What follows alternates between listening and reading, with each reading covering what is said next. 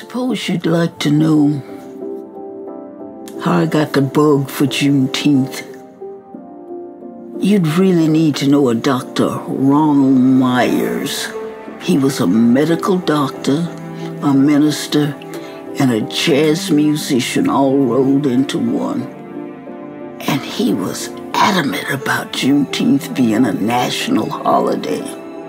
Well, I think some of it might have rubbed off on me because I became restless. At 89, I thought there was something I should be doing.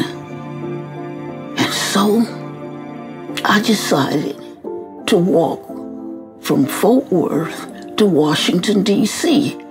I do it 2.5 miles at a time to symbolize that the enslaved weren't free for 2.5 years after the Emancipation Proclamation. General Gordon Granger made his way to Galveston with several thousand black troops.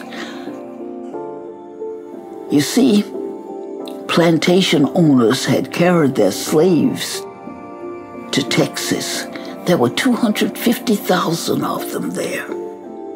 They'd planned to come back and get them after the Civil War. But it didn't happen like that.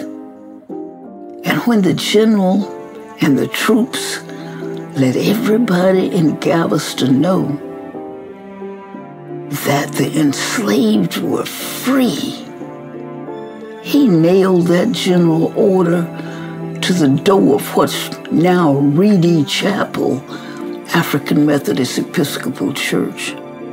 And when those people came in from their work and somebody read that to them, we started celebrating, and we've been celebrating ever since.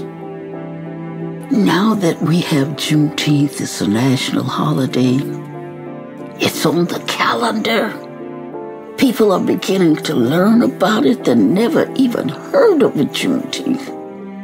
And so, our Juneteenth this year has already begun.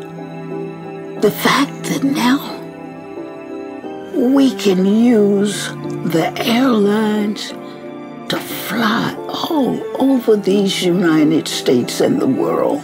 And so we're able to go to reunions and conferences and gather with others who are like-minded. I'm delighted to see the young people who are piloting the planes, who are attendants, who have other positions with the airline.